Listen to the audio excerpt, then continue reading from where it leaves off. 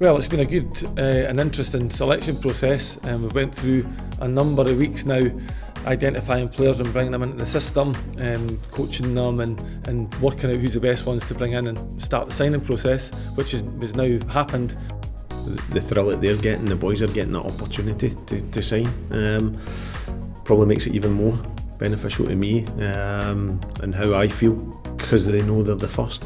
They won't be the last, hopefully, but they've had the best opportunity. They've came in, they've been in from day one, the majority of them, and they've given themselves the best opportunity to get that right, or to earn the right to get signed.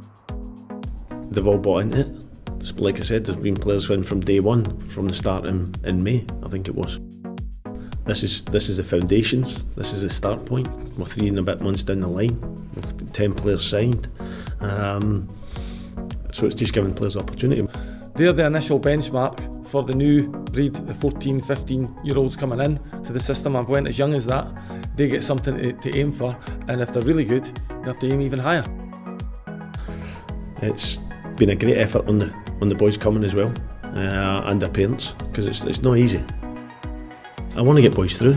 I want Ian to produce players for the management team and the first team squad. That's his job, that's his remit, that's his role, and one that he's very good at. We've found some little gems there that hopefully can go on and progress. Time will tell now.